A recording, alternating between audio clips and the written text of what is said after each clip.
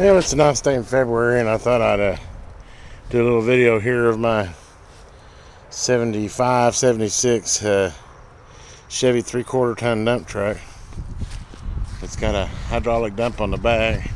She's an old gal, but she comes in handy when I need to clean up and dump out the yard. But anyway, I've been pinching off the cords on this radiator for a while, and she's finally the point. Last time I drove her, that she gave up the ghost, and finally I'm gonna have to go ahead and replace the radiator. I ordered one on eBay. Hopefully it'll fit. If not, I'll have to do some mods on it and make it fit. It was fairly reasonable. I think I got about 80 bucks. Of course, it's a plastic tank, and this old one's a I guess it's aluminum and brass or whatever. But anyway, I drive it 5 or 6 times a year, so I figure that radiator will do just fine. But anyway, yeah, it busted a seam somewhere and it leaked out, so it's like 80 degrees. First thing I'm gonna do is take these shroud bolts out. Hopefully you're catching this. It's got kind of a wide angle on that GoPro, so obviously the first thing to do is we need to get this shroud off of here and see what all we're gonna need to do to get it pulled.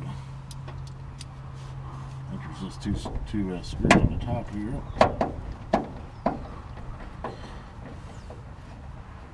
I don't know if I have to completely pull the shroud or just get it to where I can set it back so that I can get the radiator slid out. I did go ahead and order some new hoses for it. Hoses are as old as the radiator. Figured it needed both. Let's see if this is. That works perfect. Okay. Let's get this top mount out. If you can see that good or not. Let's see if I can adjust a little bit better there. You got some bolts here.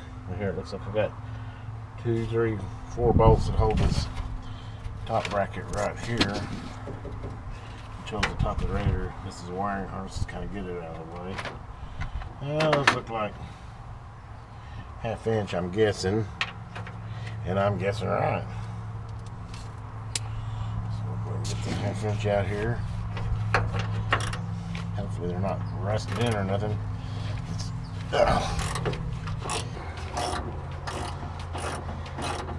I almost spoke too soon. That was tight. Whew. I got her though. Okay. There's those 4 bolts out now. So this is just the top housing of that holds the radiator in. Go ahead and disconnect the radiator hose at the radiator.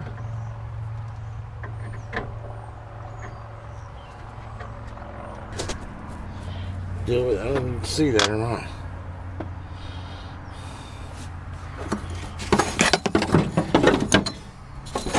There's a horn that doesn't even work. I probably need to get that out of here.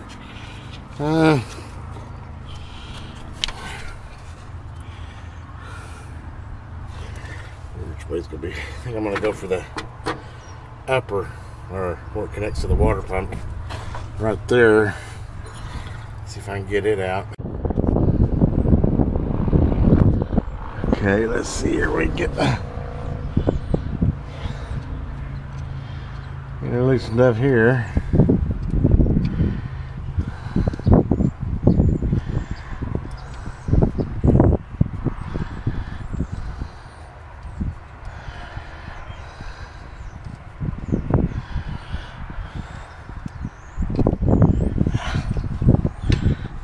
I can just get, yeah, that's what I was afraid of. That one's gonna be a pain. You know, it looks like I might just need to crawl underneath it and wiggle it.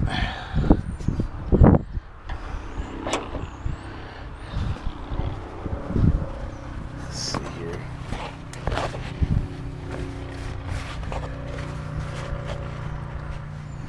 Put it there. I'll crawl underneath there and see if I can get it that way.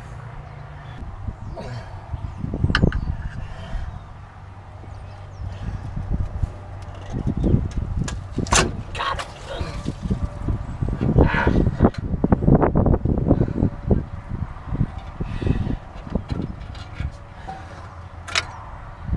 Okay. Now they go.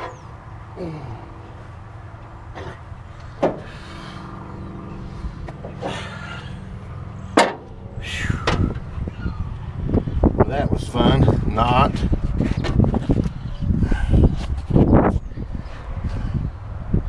Ow.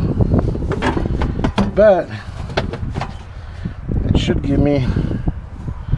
Well, let me get the.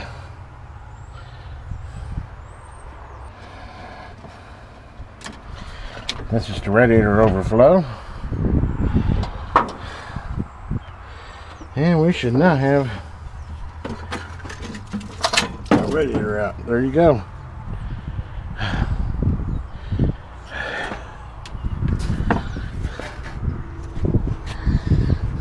Sorry.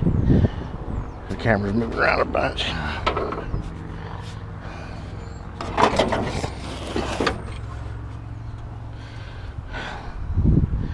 Hate these damn hood hinges they put on those. You can see where I had to weld those bars here because it's bent it so many times because the hinges get all stiff, and then when you a big old long hood, when you go to close it, it bends it. But anyway, let's get the new radiator out and see if it fits.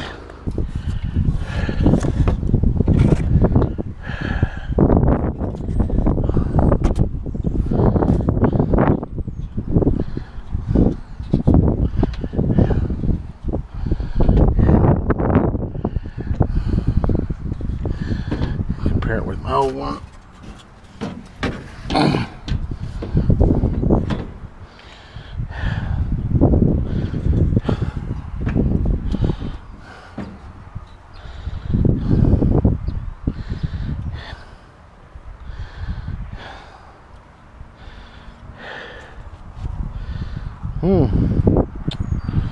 It looks like it's gonna fit. I don't have automatic. Transmissions are a little bit different, but height and width and everything, it's made a little bit different on top. And it looks like it's a 3-core and I got a 2-core, but the way this one leaked, I'll take the 2-core over the leaky ass 3-core. Tank wise is the same. Let's see how she drops in there. See, you got these little rubber mounts here and here. It do look promising.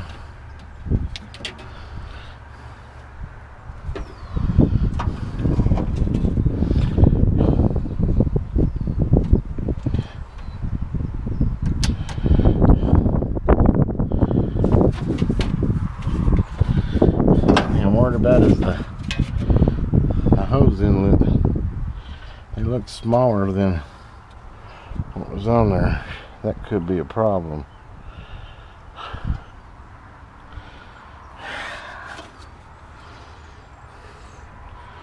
Maybe not. They might be the same size. It definitely fits in just like it should. And then the top just sits down over here.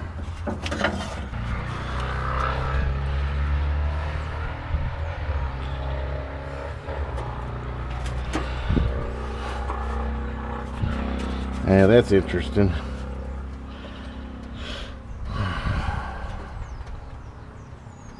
It's gonna work though. As long as those radiator hoses fit, I'll be fine.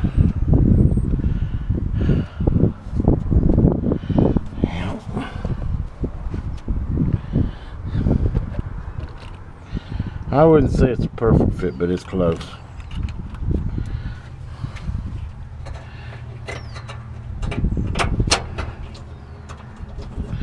And I found this one at a bargain rate of, like I said, $80. And on eBay it was saying that there was another for 147 that was in this pipe because it was a 3-core, but I don't think that's going to be a problem. This truck's never run warm. It doesn't have a thermostat in it, I don't think. And I'm not planning on pulling anything with it, so, and I guarantee it flows 10 times better than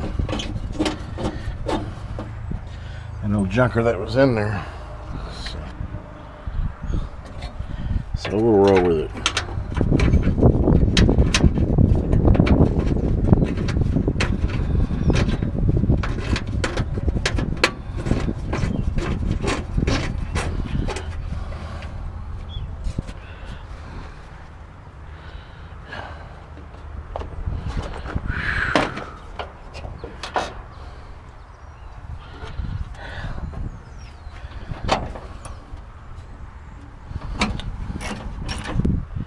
And radiator's in, then it's just hooking up the hoses. Not really that bad of a job, folks.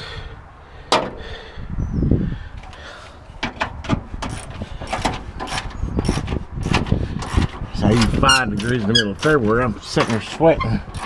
Ain't that weird? Okay. Let's see, will that top hose fit right?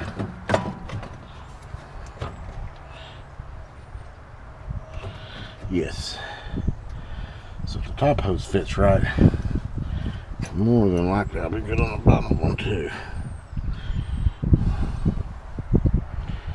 I've got a new hose, like I said, so I'm not gonna put that up yet, but get the shroud back on.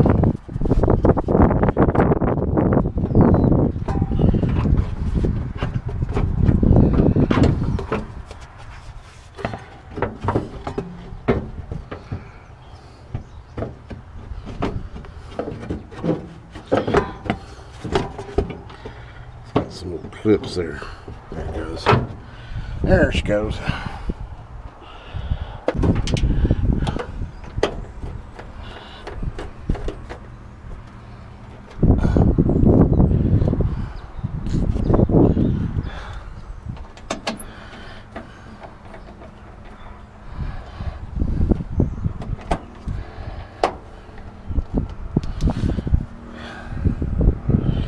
Sweet.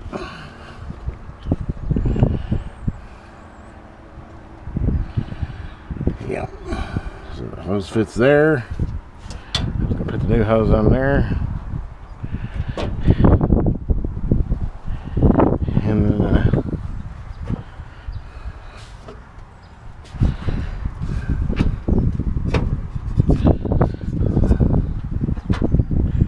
got that right. Oops, I'll leave my cap.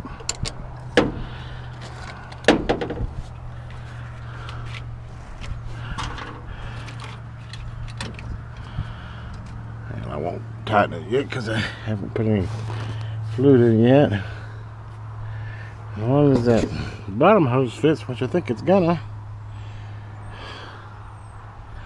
that is one radiator done, other than hoses, and I'll come back and do the video on me getting the hoses in there. Down at the house I have to go hunt them down. And okay, now we're going to install the radiator hoses.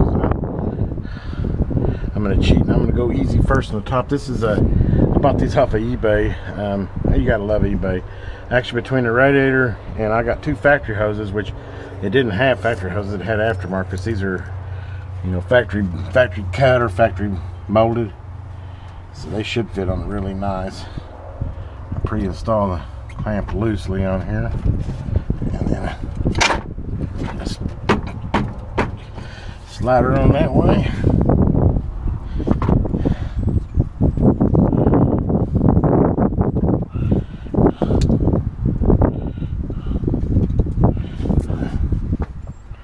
Get her started.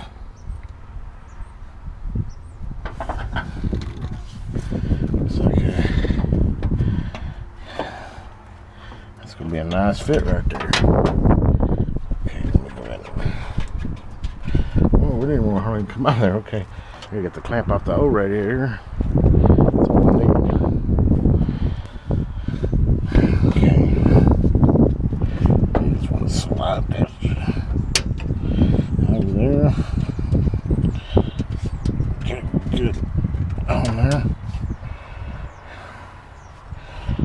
crank her down.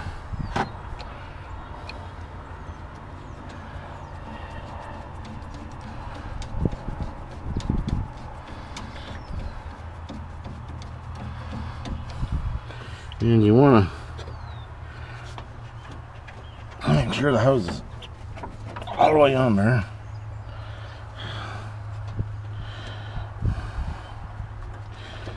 I think I'm going to kind of tuck it underneath there so I don't get caught on it later. But you can kind of see, you want it about a 1/4 inch away from the hose.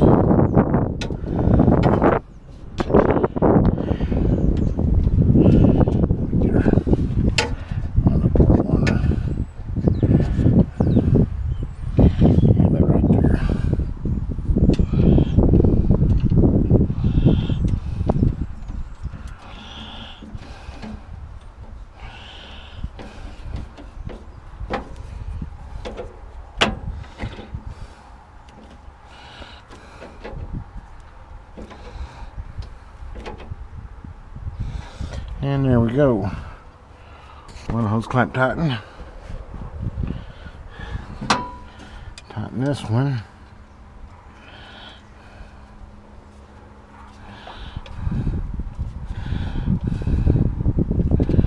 And you want them fairly tight. Don't over tighten them, but they won't coming off either. Okay.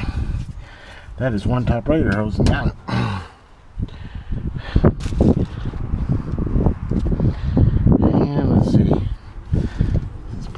Tricky. I like that it's got this shield here to keep it from rubbing. Actually, I think that clamp will be easier if I position it that way. And let me see if I can get a better view of that.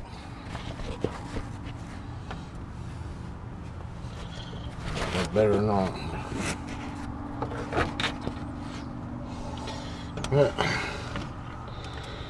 So,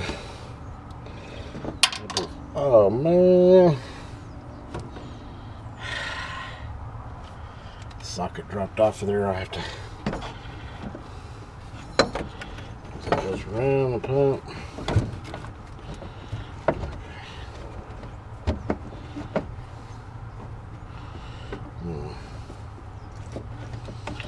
Actually, I just didn't give it. That's the ground wire. You definitely want to position your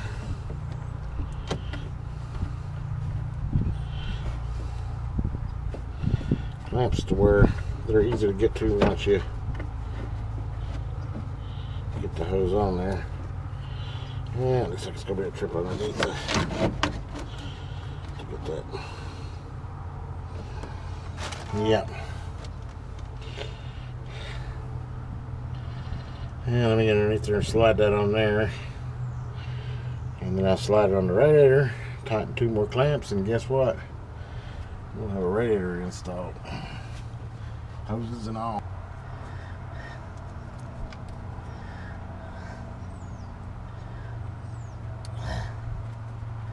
I've got it a little too tight, didn't it?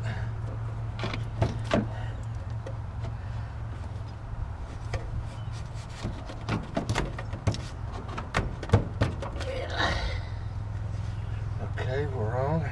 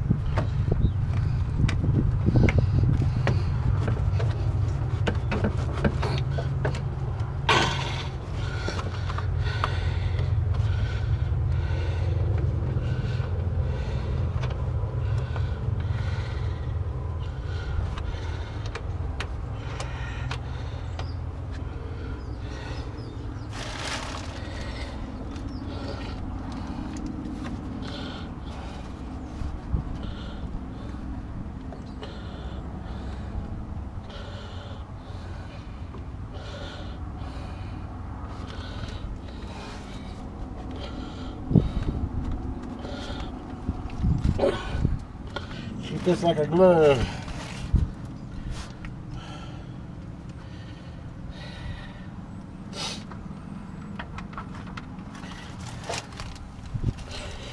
We'll tighten this one up.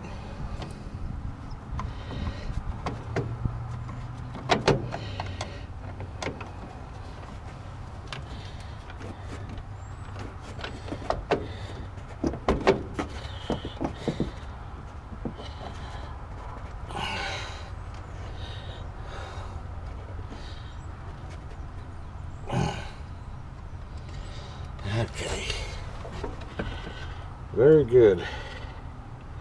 Get that socket. I got this one last hose clamp here to tighten and loosen a little bit first. Get it over, get it about right there, tighten it down, and we are done. Okay, let's get this.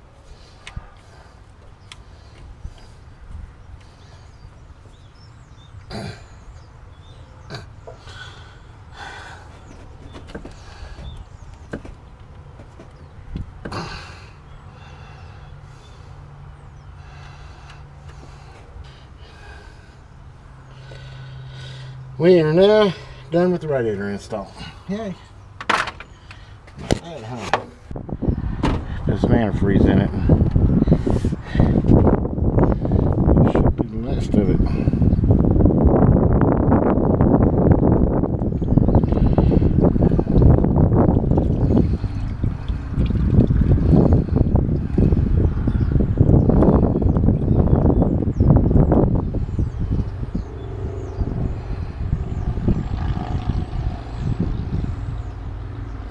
I'm going to put 1 gallon in and then I'll, this is pure, this is concentrate, so I'll put 1 gallon in and then I'll top it off with water. As you see, it's concentrate, so typically if you read the back, 50-50 is minus 34 degrees. Yeah, I think that would be enough, so we'll top it off with water. It won't take more than 2 gallons, I guarantee you. Probably about another ½ gallon actually. Okay, that is one radiator install. Well, I started her up, check her out, and I got a stuck float valve now. It's old Quadrajet, so I guess my next project will be taking that off and unsticking that float valve. I'll probably buy a carb kit for it. It's like everything else, and it's pretty old, and it probably just needs a good cleaning. And obviously, I know the float bowl could be saturated and it's not lifting. It could be a bunch of things, but next project will be rebuilding the Quadrajet.